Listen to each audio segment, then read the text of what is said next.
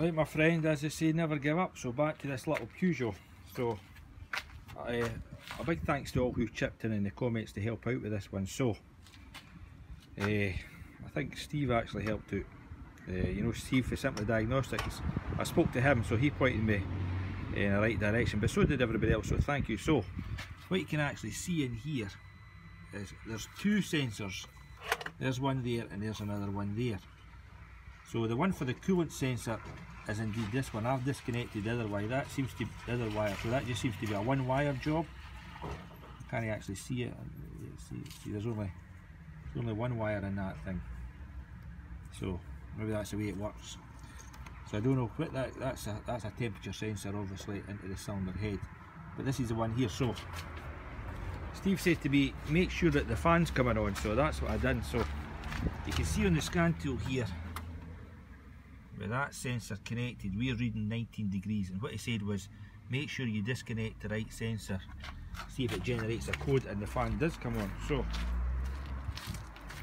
what we'll do here is we'll go in and disconnect that and see if it goes to -40. Sorry, I'm trying to do two things at once. So that's the green one disconnected, right? We agree with that. So we'll go back into the scan tool, and I'm just done it through normal OBD. You can see there, good, -40. And if we start the car, we should hear the fan come on.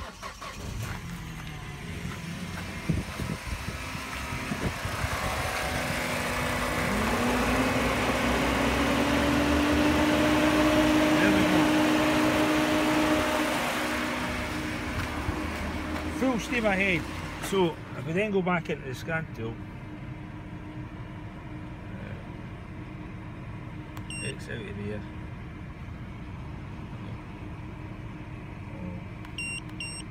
Previous menu. We'll read codes. I think I've been penned in. So there you go. Engine coolant temperature sensor circuit high. So we agree with that, it is high, so that's the one.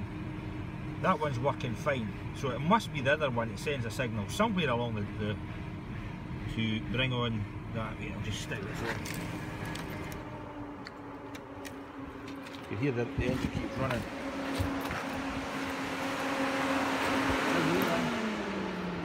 You can hear that the fan just stopped, so there you go. I'm seeing that's a coolant sensor. It's an oil pressure switch. You can see there I just took my test light and I grounded it out. There's 13 volts on that when it's open, but when you ground it out, see my test light on there. So you can see that the oil pressure lights. Look at that. You can see it jumps back up to 13 volts.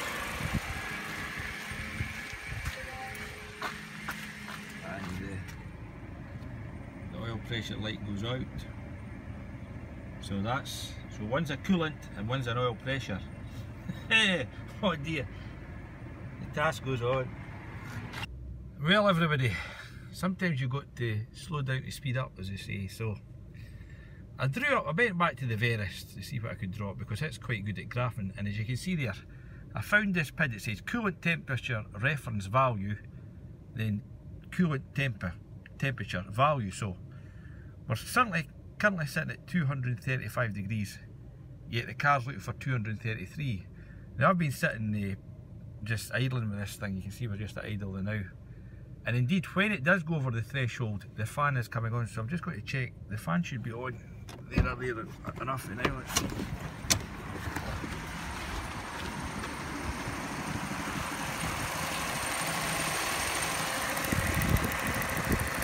Fan's not on yet, but it was cycling on and off. But I don't know how many degrees over it has to be.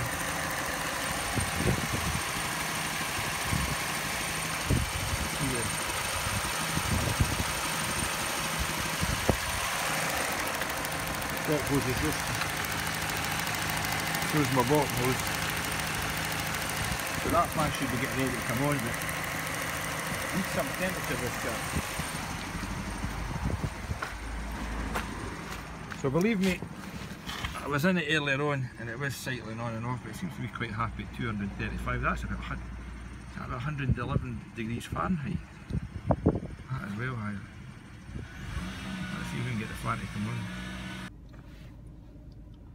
Now, just as I put the camera off, you'll never believe it, it started to boil up again. So you can just see, I'll go back to the graph, but you can see that the reference value was at 233 and I think the actual value was at 237. It never brought the fan in. So what I just done was I just pulled the coolant temp sensor plug off, and you can see there it went down to -34 and that cooled it down. So the problem is fan control, definitely fan control, and why it's allowing to get that high I do not know. Somebody had said maybe a software issue. I'm beginning to think that is the case. You can hear this, the fans going in and out below. Let's keep it 180.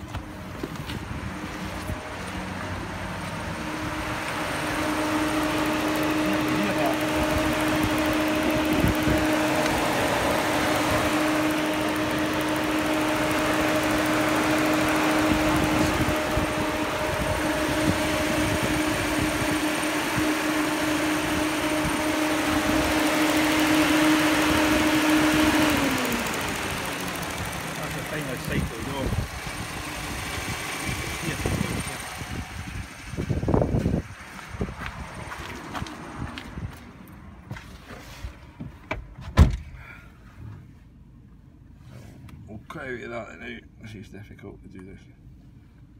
So, let's go to codes. So engine coolant sensors. So that's because I pulled the sensor circuit off. So what we'll do is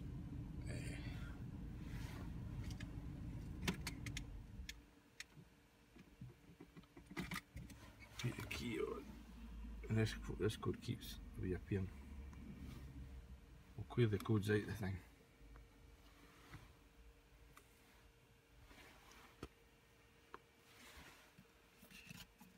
It's changing hands here, I think.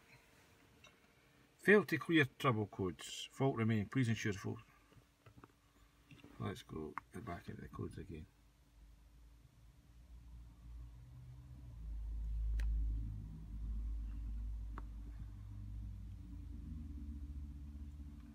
We've got a communication issue.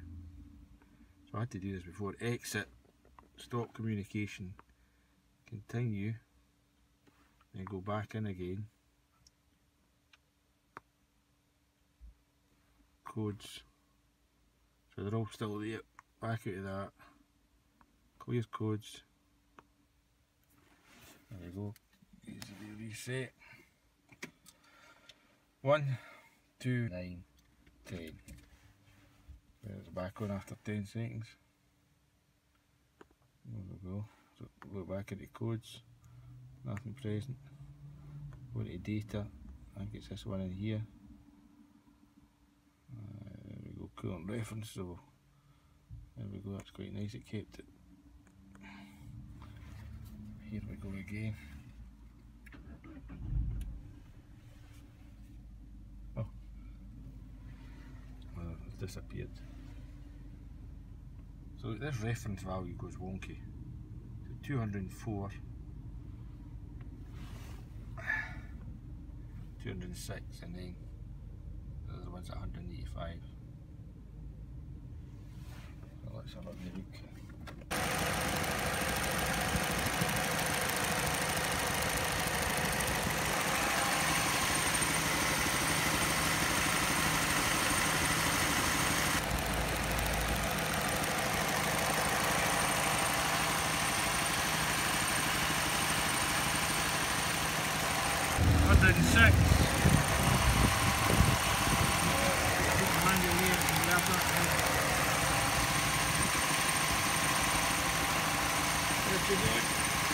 I'll put the fan on myself.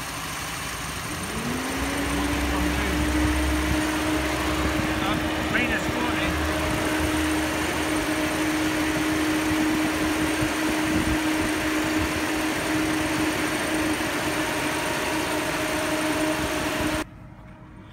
So you've seen that yourself. The fan didn't come on even though it reached 106. but when you put the fan on, it controls it lovely. So why is the fan not coming on? Someone had said, and Steve said as well, software issue. I think that's the route we're going down. Cheers. Right, I thought I'd show you this. So when I was in the car, you had I drew up these PIDs I found in the engine management. So you had coolant temperature reference value. Now I'm assuming that's what's inside the computer, or what it wants to see. Then we've got coolant temperature in Fahrenheit, so that's actually what's coming from that temperature sensor I showed you. And then that's just engine speed. I was revving up to get the heat up in the car. But the funny thing is, and when I spoke to Steve at Simply Diagnostics, he said this shouldn't, well, one, he didn't know why it was there. He wondered if it maybe was a rogue PID. Or two, if it is true, why is it so variable? So you can see that when the car's starting off there. So let's go back to the beginning here. So I can't even, well, it started off at 158 degrees. So whatever that is in centigrade. Can't remember what that would be, about 60 or something like that. Anyway, no matter. So you can see there what the cars, we can just come along and watch these figures up the top here. Let's see. So there you go, it's looking for 213 and the car's at 206. But then the next thing, it takes a dive and it goes back lower again.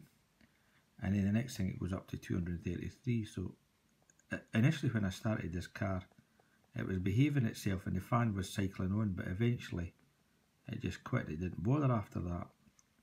So let's see. So there it's looked for 219 and then it was at 215. It'll come out. So you can see there we come along and it goes at 233 and the actual value goes to,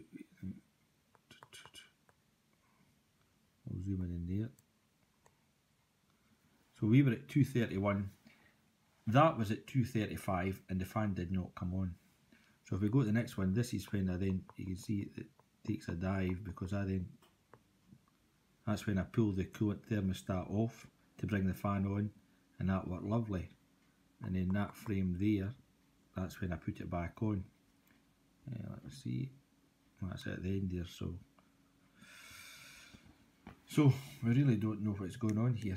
A software issue, or I was talking to a guy who's a Peugeot specialist. He says you can reset the adaptions. So I don't know if the Verus does that. I could look at that, or maybe I need the Peugeot tool, or maybe indeed the car needs to go to Peugeot, or however you pronounce it. But I thought that was quite interesting.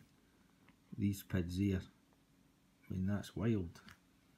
But as I say, Steve thought actually it would have one of these temperature sensors in the tank, the header tank, but this car's not got that. So there we go.